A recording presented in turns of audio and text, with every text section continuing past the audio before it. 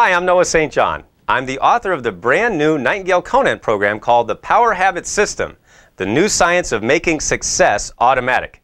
And I want to talk to you today about what fear really is, the greatest human fear, and how to overcome it. So what is fear? Well, here's what fear isn't. Fear is not false evidence appearing real. We've heard that a million times, right? You were probably expecting me to say it, weren't you? Well, the point is, false evidence appearing real is a very clever acronym that some speaker came up with many years ago. And we've all accepted it as true in this industry because we've heard it so many times. But the problem is that's not what fear is at all. Here's what fear really is. Fear is the anticipation of pain. Fear is a very real human emotion that's basically you saying to yourself, hey, what if doing this causes me to have a lot more pain than I'm feeling right now?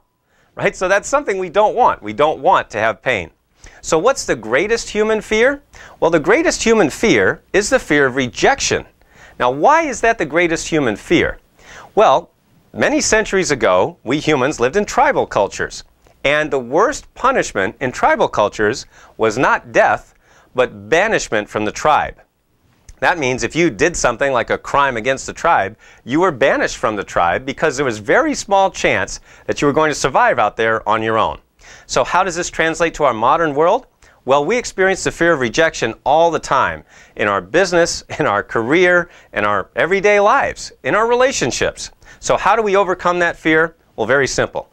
If fear is the anticipation of pain, all you have to do is imagine that you actually experience that pain before you have the rejection. So in other words, you just imagine someone rejecting you before it happens and realize you're not going to die when it happens. I used to not have the fear of rejection. I used to have the certainty of rejection. I was this geeky, scrawny kid with Coke bottle glasses and shoulder-width hair. So I looked pretty goofy. And so I just was certain that people were going to reject me.